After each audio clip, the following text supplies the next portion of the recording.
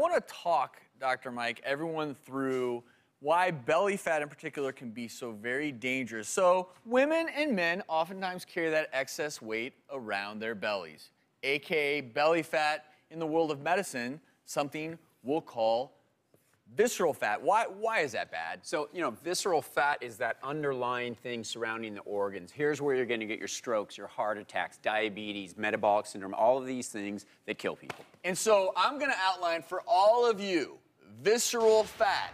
You see how it's hidden back in here as a toxic goop? This is inflammatory. It doesn't just sit there unsightly. It actually secretes substances that increase inflammation throughout your body. So just say no to visceral fat. This area right here, what you're seeing, that's subcutaneous fat. That's the kind you can actually pinch. Not as dangerous for you, but usually the bulge comes from in here. Right.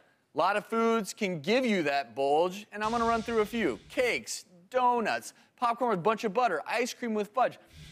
Fats and lots of just pure sugars are gonna lead you to that belly. And studies show addiction to these foods. The brain actually can become addicted just like cigarettes. And to think that something like food can be the same addiction as cigarettes is amazing, but it is.